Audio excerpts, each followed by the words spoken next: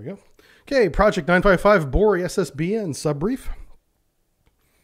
Let's start in the late 80s. When we start with this project is kind of fuzzy because we had to pick a time. We had to pick an event and said, I decided on 1988 for whenever they were going to begin designing and building this scale test dummy to see if the Borei would perform as they expected.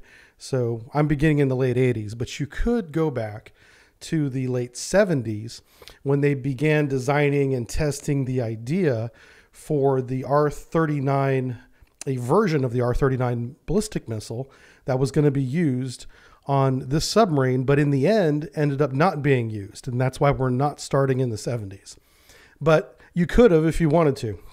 But because we're going to focus on the platform itself, the submarine, and the missile she ended up using, we're going to begin in the late 80s. So the Rubin Central Design Bureau is the main design bureau that does a lot of the Soviet era, and even today, modern submarines for Russia. They are the brains, the engineers, the naval architects. They write the drawings, they build these scale models, and they test them. Project 955 begins when it is authorized by decree from the USSR Council of Ministers. The USSR Council of Ministers is like the executive branch of the Politburo. So the Politburo in Soviet Russia kind of is the people that make the decisions at the top, but the people who actually make those decisions happen is the USSR Council of Ministers. So once they decree that this decision will happen, it gets funded, people get to work on it. That happened in the late 80s with the decree to authorize Project 955, build this submarine. Okay, they used lessons learned from Project 941, NATO named Typhoon. They didn't want to build a larger or even another Typhoon 2.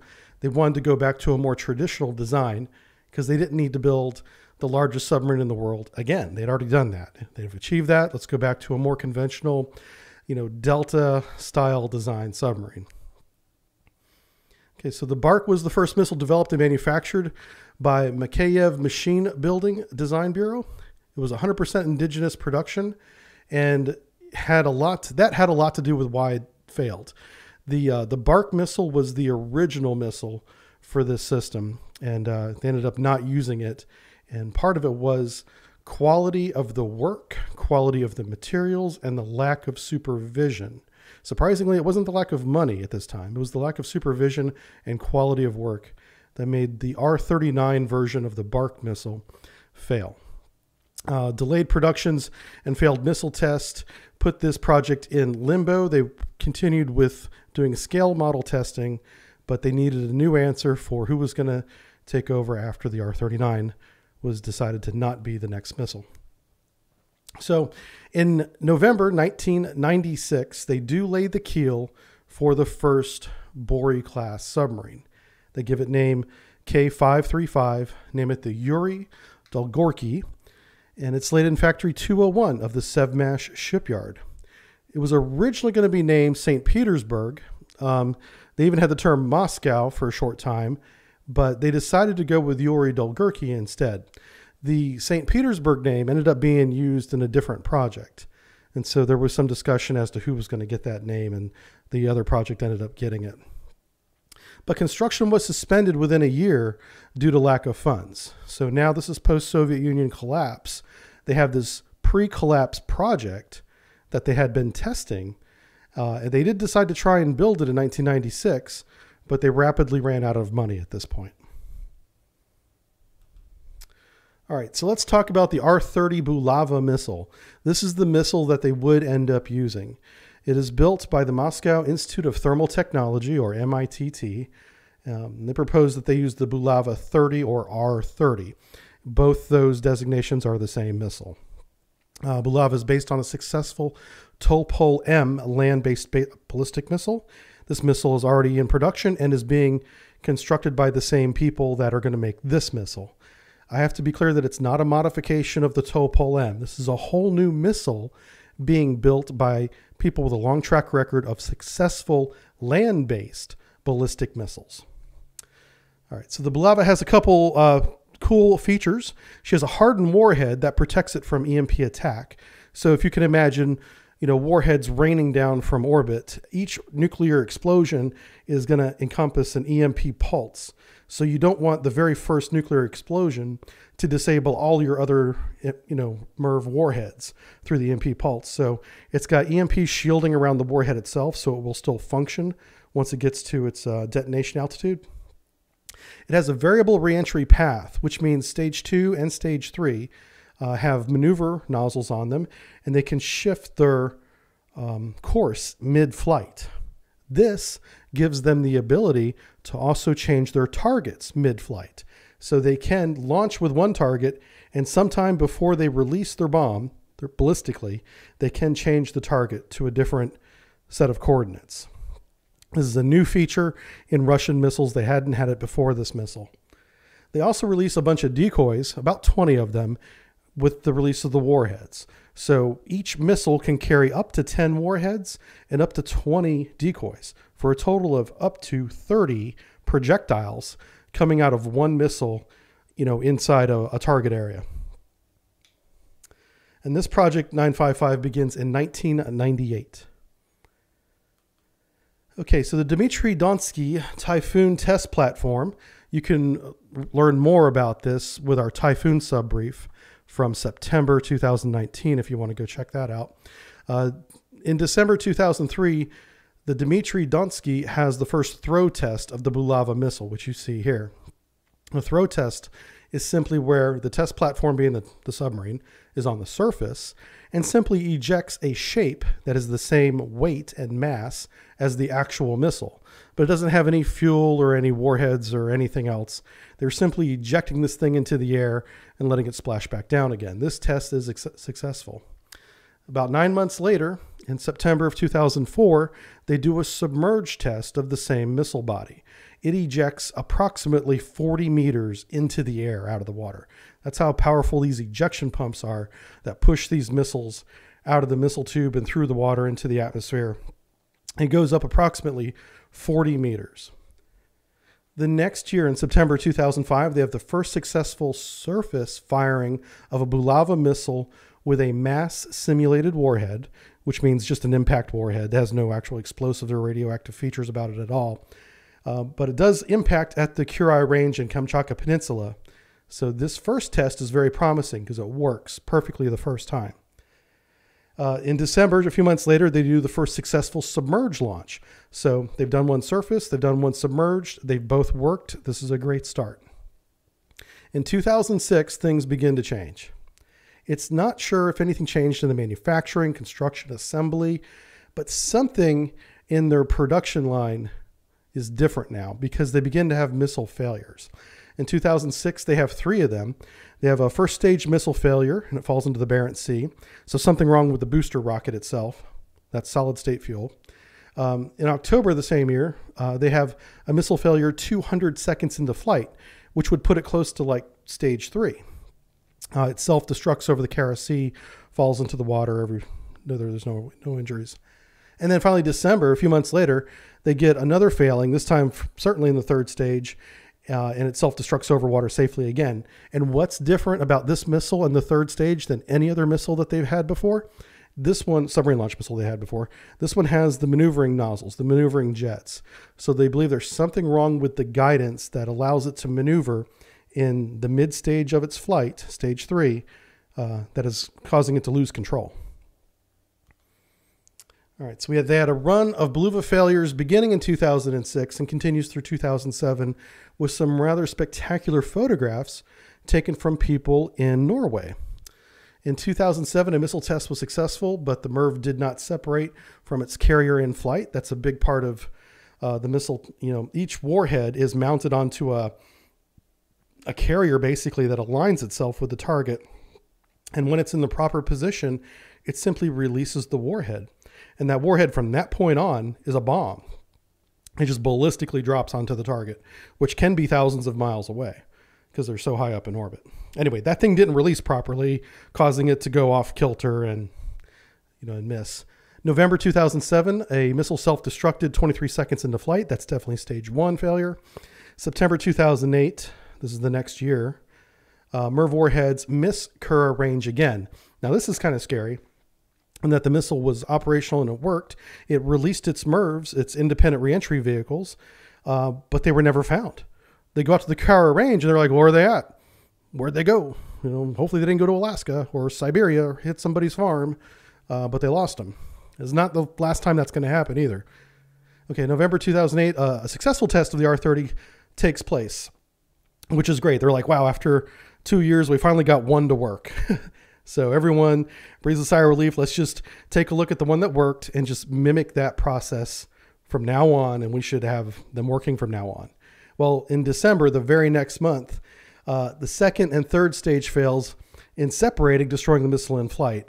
Now, what connects these stages, 1, 2, and 3, these rocket motors, are explosive bolts. And in the case of the one in December, the explosive bolts between stage 2 and 3 did not explode properly, causing the second stage to not detach properly, causing it to not be the right mass and weight and shape, and it spun out of control. July the next year of 2009, the R-30 second stage rocket motor fails. The head of the Moscow Institute of Thermal Technology at this point resigns because in the last 3 years, 4 years, he's only had one successful missile test. So they've had a really bad run, and he's taking responsibility of saying, hey, it's probably something in our construction process or our assembly process. All that stuff falls under his watch, so he resigns his position. In December 2009, this is the same year, about 6 months later, the third stage of the flight control fails, causing the missile to tumble at the top of its ballistic trajectory and causing a rather spectacular spiral effect over Norway. And so there you can see in the picture the spiral of it, and it was rather interesting to get a photo of this. If you imagine a video of this, that spiral would actually be turning. Yeah. In real time, it was spinning, and that was just the missile near the top of its apogee tumbling out of control. October 2010, the Dmitry Donsky conducts 2 successful firings of the R-30 missile in the same month, and they're done at that point. They're like, okay, we got 2 in a row. We're going to move testing now to the Borei class. The very first hull is about ready. We're going to go ahead and shift testing over to K535. All right, so let's go over Borei by the numbers here. The Borei is a 2-hull submarine, displaces about 19,000 tons, and that is a rough estimate. It is a huge submarine. It displaces more than the American Ohio-class ballistic submarine with all 24 of its missiles in the submarine. It's even more than that, and this carries only 16 missiles. It's 170 meters long, so a little bit longer than the Ohio, but in a weird coincidence, it's the exact same width as the American Ohio, 44 feet, like to the T, same width. I don't know if there's something magical about 3.5 meters, but engineering wise, but maybe there is. All right. Its test depth is over 1,400 feet or 450 meters. It does have one OK 650V reactor turning 1 screw at and can maintain a power of 190 megawatts, which is a lot of electricity. It does have a horsepower of 43,000 horsepower, and they claim they can push that through the water at 29 knots. Those numbers, if you take the total tonnage of around 19,000 and 43,000 horsepower, it is close to 29 knots rather. So I'm going to take their word that that's right, but that's still awfully fast for a ballistic missile submarine. But it does have a lot of shaft horsepower, so we're giving them the benefit of the doubt on the speed here. Okay, single shaft pump jet propulsion in the back. It has 16 R-30 ICBMs that should say SLBM, submarine launched ballistic missiles, technically different than an ICBM, but it does the same job. Each with 10 warheads, 20 decoys in each missile. Again, that's up to. It doesn't have to have 10. It can have 1 warhead and 1 decoy, but up to 10. It has 8 torpedo tubes all facing forward and carries up to 40 53-centimeter weapons. And we don't just say torpedoes anymore, because whenever you talk about 53 centimeter, that could be land strike missiles, anti-ship missiles. It could be a mine. It could be a 53 centimeter decoy, So just up to 40 53 centimeter devices in the torpedo room. Just above those 8 torpedoes are 6 other 53 centimeter tubes above the bow, and those each carry countermeasures. So they have external tube countermeasures that cannot be reloaded at sea, completely external, and they have a torpedo room of 8 torpedo tubes. has over 100 crew, which is a lot for a Russian submarine, but this is a big girl. And they can go to sea for 90 days, which is realistic. All right, so some of the equipment here in the Borei, they have the new MGK 600 Bravo sonar system. This is the newest sonar system in the Russian Navy. It's very capable because they can buy the same computer products that the American and NATO navies buy and Chinese Navy buys. So we're all working with the same hardware now. They've caught up. What's different is the software, and that's where the beamforming happens. That's where the magic happens. That's where the fidelity of your sonar system happens. So they haven't quite caught up on the software side, but there's not much keeping them from even becoming better than NATO nations on the software side. So we'll see. They do have the large bow sonar array, which is the same type of sonar array on the New Virginia class, similar to the one on the Seawolf. It allows for higher resolution on the bow sonar arrays. The array itself, being as big as it is, allows them to beamform in higher fidelity. So that's presumably what they're doing. In other words, the sonar system is probably pretty good. It's probably comparable to NATO nation 4th, 5th generation sonar systems. Pop-up rescue chamber like previous boats. Russians are big on their pop-up chambers, which is great for the crew and crew morale. And they also have a crew sauna. This one doesn't have a hot tub like the Typhoon had, but they have a crew sauna, which is great. It looks like you could fit, 2 sailors comfortably, 3 sailors in a tight fit there. Pretty cool stuff. All right, so the Borei SSBN has 8 compartments. The first one is the sonar array. You see a picture of it there. We're working our way forward to aft. So number 1 is all the way forward. Behind that is the central post, berthing, ship's equipment, the ship's batteries there, and all the medical areas are in that number 2 compartment. Number 3 is the combat post, which is their way of saying the control room where they operate the submarine and the systems. The combat post is there. Diesel generators and HP air systems and compressors are in compartment number 3. Compartment 4 and 5 are both missile compartments. They are subdivided, into watertight compartments. So you could lose one missile compartment, have it be flooded, and the other one be completely dry. And if you had enough buoyancy, still operate. Compartment 6 is the reactor and steam generators. 7 is where the main engine is with the turbine that turns the shaft and all the seawater systems related to cooling that and keeping that working. And then behind that, all the way at the rear end, the aft end of the submarine, is the hydraulic and rudder stern plane drives back there, keeping control and pitch of the submarine. All right, 2003, construction resumes on Project 955. Remember, construction was suspended in 1997. Here we are, 7 years later, bringing it back online again. Factory 201, she's still sitting there. They're going to save money, they're going to use parts from K337 and an unfinished, upgraded Akula SSN. So parts of the Akula are going into the Yuri Dolki. In 2008, the Yuri Dolgurki K-35 is launched and the reactor started pier side, 2008. And the Yuri Dolgurki is known as the founder of Moscow, or Yuri the Long-Armed. I wanted to talk a little bit about Yuri, as I didn't know who he was. Why is this guy getting named after a submarine over instead of like St. Petersburg or Moscow? So what did Yuri do? Well, back in the 12th century, Yuri, for a very short time, I'm talking like 3 years, was in charge of the province where today's Moscow is. And he is responsible for fortifying that village into what is Moscow today. And he also put a palisade and a rampart and a wooden wall around that village as it became a larger city and eventually the capital of Russia. So he was the guy responsible for making that happen. He did that in a short time, like I said, 3 years, before he was promptly poisoned by somebody in a straight up, Game of Thrones style dinner, and life went on in Russia. So if you're interested in that kind of political intrigue, 12th century Russia, give or take a couple hundred years, is a great read. I recommend you guys look that stuff up because it reads like real life Game of Thrones treachery. All right, here's Yuri, K535 being christened. And that's a nice shot of her in the dry dock. After the christening, she's rolled out into the dry dock there. She's still not operational. She's just out of the workshop and into the dry dock. That's what happened. They'll eventually flood that dry dock and she'll be in the water pier side, as we see here. In 2009, sea trials begin. in the White Sea. The White Sea is that little body of water that's right outside Sevmash, but south of the Kola Peninsula. 2011, the first firing of the Bulava missile is successful. So their decision to move testing to the Borei seems like a good call because their very first shot worked.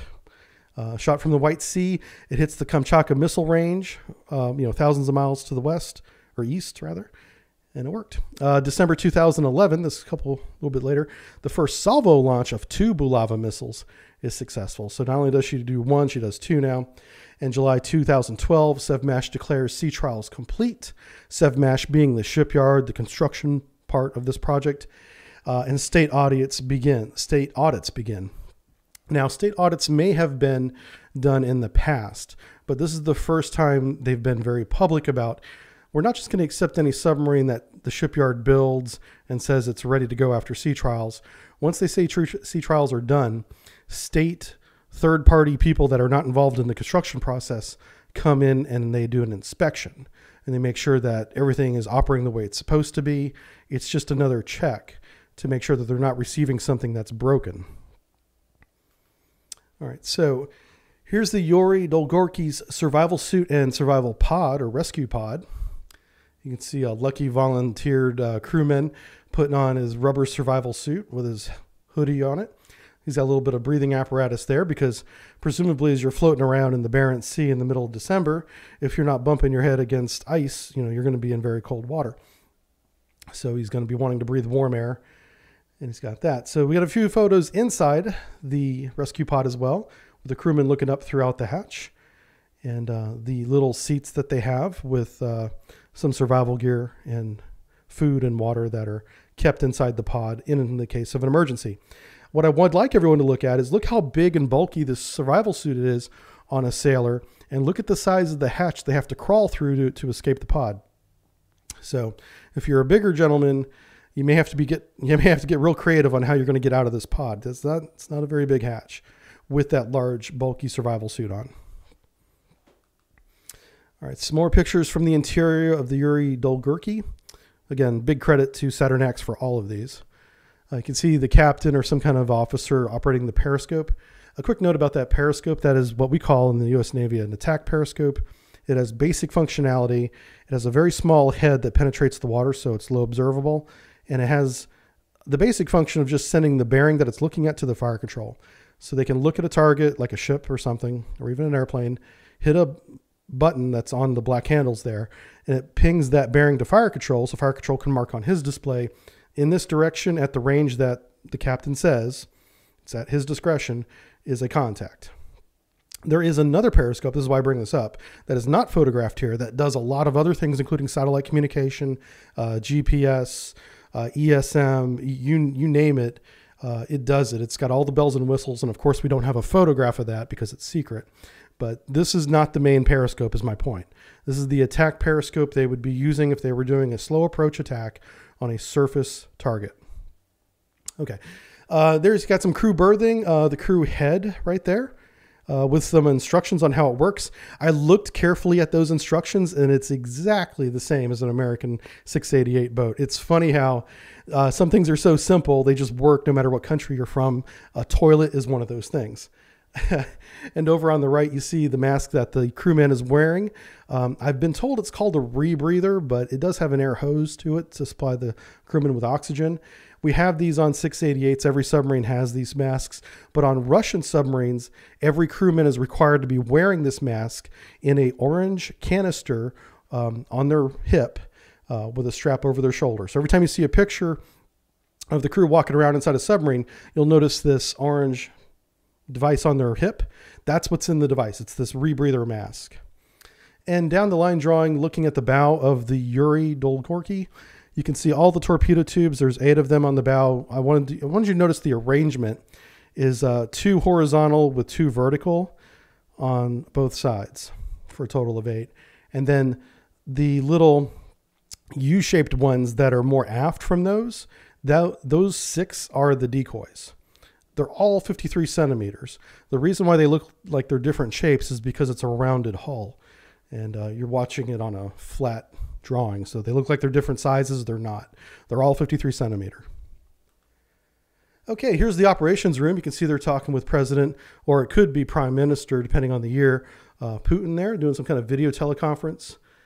Something we'd like to point out with this photograph is the wide range of technology. You got some early 90s or mid 90s technology with the main consoles and the displays and the buttons and the microphones. That's all very old, but mixed in with that is a very relatively modern Dell laptop. So you got a little bit of old and a little bit of new. It just gives you an idea of how long this submarine has been in development, under construction. All right, let's go to January 2013. September 13 arrives at the permanent base of Cadillac. That's in the Murmansk region. She's going to be part of the Northern Fleet. She'll be doing her patrols in the Barents Sea and the Arctic Ocean under the ice. That's where she's going to do her job. December 13th of the same year, just a few months later, she goes back to the shipyard at Sevmash for scheduled maintenance. Nothing goes wrong. Everything is fine there. But by the next year, by July, she participates in Navy Day, parade of the ships at Severomorsk. So that's right there by the shipyard, by the way. It's like the city that the shipyard's at. So she didn't have to go very far, but she takes part in it. She puts up all of her flags, and people can come visit, or at least take pictures of her topside. October 2014, she does have the first test of the Bulava missile as a operational SSBN. This is what makes this another first, is that before her missile tests were as a non-operational SSBN. Now she's officially part of the Russian Navy, operational, doing her job, and she's now doing her first test under those conditions, and it works. Very successful. That's in 2014. September 2016, she attempts a salvo test of 2 Bulava missiles as the operational SSBN. The first missile, as you can see on the right-hand side there, goes straight up, is successful, hits the target in the Kamchatka Peninsula. Very well done. The second missile, something happens as it comes out of the water, causing it to veer off to become nearly horizontal to the water for just a second before the booster motor does ignite and manages to pull itself up into a vertical climb over the submarine that's launching it. The submarine is submerged at this time. So the missile does overcorrect as it tries to come back vertical again and ends up going off course enough to initiate a self-destruct, which is the top picture there. The second missile in the salvo destructs itself during the first stage, at the end of the first stage. All right, Yuri Dolgurky operations areas. So whenever we talk about White Sea testing, that's what the green box is. That's the White Sea. That's the testing area. A lot of tests are done there because it's very difficult for us to get our submarines in that area. The live fire range, the red box, that's where a lot of the annual training happens, including live fire testing. I've spent part of my career in that red box. When I wasn't in the red box, I was in the orange box, and that's where we look for the SSBN patrols. That's where we find them too. So that's not, again, those are generalizations, of course, but you know, if you're looking for a Russian SSBN, start where those orange boxes are. You have a good chance of finding something. All right, June 2017, a successful missile test is done, so they're back to being positive again on the 50-50. Will it work? Will it not? In May 2018, they successfully launched 4 Bulava missiles. This is a huge victory because they got 4 to go off at the same time. They all hit the targets. So May 2018, they appear to have the Bulava system working properly. I mean, 4 missiles is a lot. July 2019, as part of the Navy Days parade of Severomorsk, so she goes back to where she was made and puts up the flags and becomes a poster child for the Russian Navy for that year. August 2019 does another successful launch of Bulava missile from the Barents Sea to the Kaura firing range. The Barents Sea is where the red box is. So she would have been firing out of that. In 2020 to today, as of the time of this recording, she is operational. She's working out of the Murmansk region, which is that Kola Peninsula there. And she conducts ballistic missile patrols, presumably in those orange boxes. All right, let's talk about Hull 2, the second in the Borei class, K550. This is Alexander Nevsky. March 2004, keel laid as part of the unfinished Akula K333 Lynx. Again, this is another upgraded Akula that was never finished, but it had a name and it had a hull number, K333. And they took the parts from that into the shipyard and modified them to fit this Borei plan. And they gave her a new name, K550. December 2010, she's launched from dry dock. Prime Minister Putin is in attendance for this. February 2012, she passes sea trials and the missile tests begin. September 2013, a Bulava missile test fails during minute 2 of flight. So that's probably second stage failure. All Bulava tests are halted at this time for this one submarine, barring an investigation as to why this Bulava missile continues to fail in 2013. November 2014, successful launch of the R-30 missile from the Barents Sea into the Kara Range occurs. The investigation is over. The results are not public, but they had another successful test, so maybe they fixed and found whatever it was. The next year, September 2015, she arrives at Kashnikov Bay and joins the Pacific Fleet. So they have one in the Northern Fleet now and one over in the Pacific Fleet now. In 2016, she conducts her first strategic patrol in the Pacific Ocean. She deploys for up to 90 days once a year now, and that has become her routine. She's not a test platform like the Dmitry Donsky is. She's not testing as many missiles as the Yuri was doing. She is a truly operational ballistic missile submarine. K551, the third ship in this Borei class, the Vladimir Monomakh. 2006, the keel is laid using hull segments from K480. Another Akula that we're going to recycle into these projects. And now is the time I want to talk about the sail. I'd put this question out to you guys on the Patreon page as to look at the sail closely. You can see the sail kind of leans forward from the top, giving it a forward cant or a forward slant. And asked you guys what you thought about that. And you guys had some great answers and got it right. The official answer is from deepstorm.ru is that it increases the efficiency of hydrodynamic flow through the water. So it makes it more efficient somehow having that slope.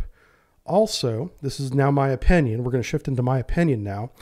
Because they're reusing parts of the Akula that have a rounded sail, like you see here on the right. See how round it is? They had to reinforce that, add components and metal to it to make it stronger for breaking through the ice, because these ballistic missiles can be shot from a surface position through the ice. This gives them a strategic advantage when they're on patrol. They can be under hard ice pack, get the call to launch their missiles. They can surface through the ice, drive forward through the ice, breaking the ice apart, exposing the missile batteries that are behind the sail free of ice, essentially like an icebreaker.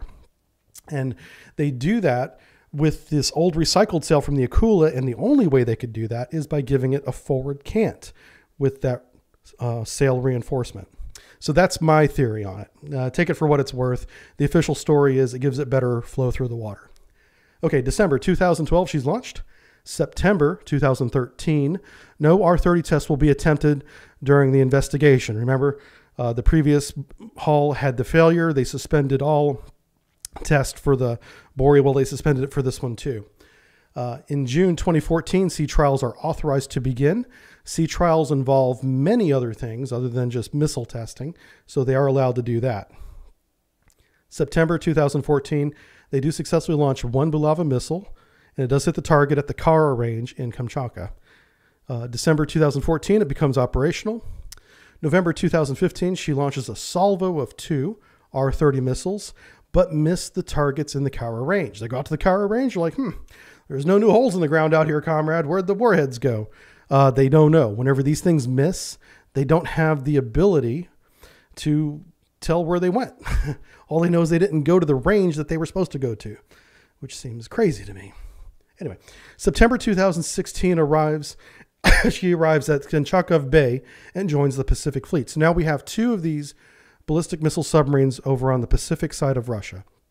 In 2017, she enters her strategic rotation with K550 deploying for up to 90 days at a time, and she rotates with her. K551 does a patrol, K550 does a patrol, and they're kind of alternating now. Okay, K549 Prince Vladimir, Project 955 Alpha Borei Alpha. So this is a new project. I've included it in this subbrief because it is a continuation of Project 955. So we might as well get all these, together. In July of 2012, the keel is laid without using any previous structures. And this is why we're calling it a new type of Borei. This is how it got the Borei A designation, is everything from the ground up is new, and the metal that they're using for the hull is a composite metal. It's not just steel anymore. It's not just titanium. It is a blend of multiple metals now. I don't know what the blend is. It's secret, but it's supposed to be really good. And she was actually launched in November 2017. So that gives her plenty of time to do sea trials and whatnot. In 2018, she begins the sea trials. October 2019, she launches her first Bulava R-30 missile, and it was a success. They're very good at getting their first missile shot right. And maybe that's because it's the first time they're doing it. Everyone's being very careful. They're double checking everything that they're doing, and they're getting that first one right every single time. November 2019, torpedo test in the White Sea are complete. Remember I showed you the White Sea box. In January 2020, shortcomings are identified during a state audit of sea trials results. Remember I told you how they would come down with that third team and they're going to audit all the results of the sea trials. They're no longer taking the shipyard's word for it as they used to, presumably. They're coming down and they're checking. In February of 2020, this is just a few months ago, the head of the United Shipbuilding Corporation, which is SEVMASH, which is the people building this thing, Alexander Ramakov, said that K-549 will be handed over to the Navy by March 2020. Well, as we sit here recording this, it's April 2020, and it still hasn't been handed off. And the Russian Navy has made a short media statement saying that K-549 will be operational when the shortcomings identified in the audit are corrected, period. They didn't expound on anything. They didn't tell you what the shortcomings were. This is a first build of this submarine technically because there's changes in it that do not exist in Project 955. So it is likely that they have some, growing pains, some problems, some new problems that they haven't seen before because this one is so different. I do want to mention the photograph in the top right-hand corner real quick. If you notice, it looks like there's some kind of crane on the bow. A lot of you may be asking yourself, what is that? That is called the fishing pole. And what it is it has a hydrophone, a sonar hydrophone array on that crane. And they will submerge with it, and they'll do a low speed, 5 knots, with the crane submerged, mounted on the bow. And that crane will extend and pivot around the submarine, taking sound measurements, seeing how loud the submarine is. And they all do this now. All the new constructions do this now. What this does, this gives them a more accurate sound measurement without the risk of using another platform, whether it's a research surface vessel with a towed array or another submarines like the Americans do it. There's no risk of collision with a crane that's mounted on your bow that you're driving yourself from the command post inside the submarine. So this is how they do sound trials now with their new builds. They go out in the White Sea, they submerge, they, with this crane, steer this big hydrophone array around the ship, getting very close to the ship. Ideally, you want to take these measurements at about 1 meter. So obviously you don't want to have another submarine within 1 meter of you. You can get those measurements safely by craning a sonar array within 1 meter of you. So that's what they're doing now. It's a pretty brilliant idea. Hats off to them for actually doing it. All right, Prince Oleg, Project 955 Alpha. Again, all new construction. Keel laid down in 2014, SEVMASH Shipyard. All of these are being built in SEVMASH Shipyard, by the way. General Isumus Suravo. Oh, I messed that up. Survarov. Anyway, the next submarine is built in December 2014. Keel is laid. That's not built. So, but this is interesting that they laid 2 keels in the same shipyard, not necessarily side by side, but within the same year. And so they're progressing, on multiple ships at the same time, including these 2.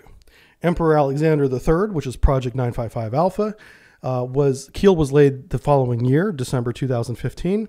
And Prince Pozharsky, Project 955 Alpha, was laid in 2016.